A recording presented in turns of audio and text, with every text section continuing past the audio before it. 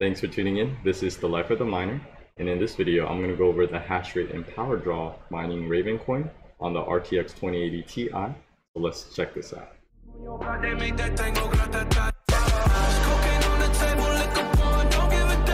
Okay, so first I do want to mention I do have the Zotac Gaming GeForce RTX 2080 Ti AMP edition, and I'm going to go over mining Ravencoin, the hash rate's power draw, and of course decreasing the power limit as well.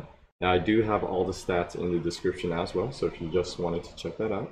But what I'll do first is I'm just going to go over the slides, and then at the end I'll go over the stats in more details. So let's check this out.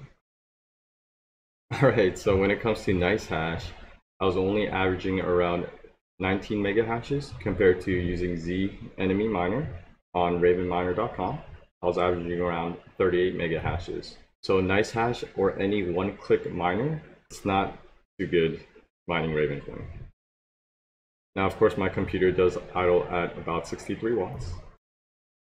Alright, so now I do have to mention that this is only about 2 hours of testing for each setting. So these numbers are definitely not accurate, but this should give you a general idea. So at the power limit set at 100, I was averaging around 38 mega hashes at consuming around 320 watts for the whole system. And here's more pictures of my RTX 2080 Ti mining. Now go ahead and pause the video if you want to see this in more detail.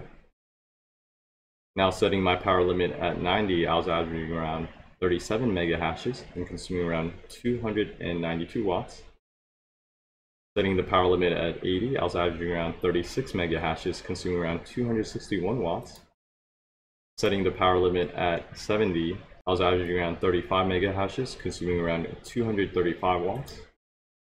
And my power limit at 60, I was averaging around 25 watts, and I was consuming around 208 watts. So this was the biggest drop. And if you did want to compare it to the RTX 2080, my test bench, my computer idles around 40. With the runner mining, it was consuming around 260 watts, and I was averaging around 27 mega hashes. Now let's go over the stats in more details. Like I mentioned before, this is about 2 hours of testing for each setting. The miner I've been using is the enemy miner.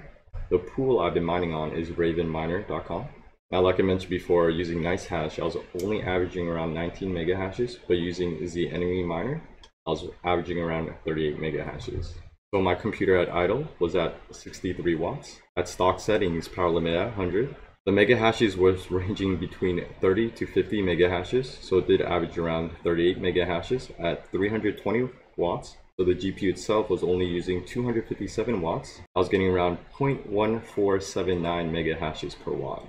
Now at the power limit set at 90, my mega hashes were ranging between 29 through 45 mega hashes. I was averaging around 37 mega hashes, so I did lose about 1 mega hash, but I did drop around 28 watts. So my efficiency did increase, and I was getting around 0.1616 mega hashes per watt. Then dropping the power limit at 80, my mega hashes then ranged from 26 mega hashes to 43 mega hashes. I averaged around 36 mega hashes, and my GPU was consuming only 198 watts. So now I was getting 0.1818 mega hashes per watt.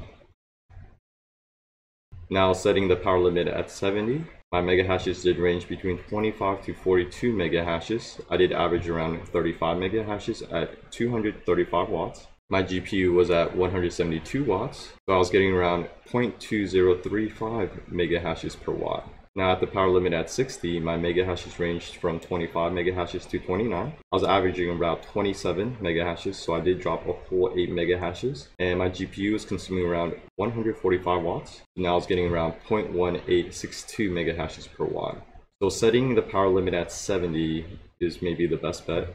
And if you wanted to compare really quickly with the RTX 2080, power limit at 100. Now my test bench idled around 40, and the mega hashes were ranging around 22 to 31 mega hashes. So I did average around 27 mega hashes at 260 watts, and it was only 220 with the GPU. So I was getting around 0.1227 mega hashes per watt just for the RTX 2080.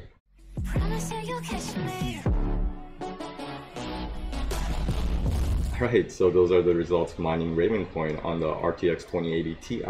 Now, like I mentioned, these are just 2-hour averages in on stock settings. So this should just give you a general idea. Now, I didn't go over cost or ROI because by the time you watch this video, the difficulty and price could change. So just plug your numbers in a mining calculator, like what to mine, and just see what the results are. But of course, thanks for watching, and always happy mining.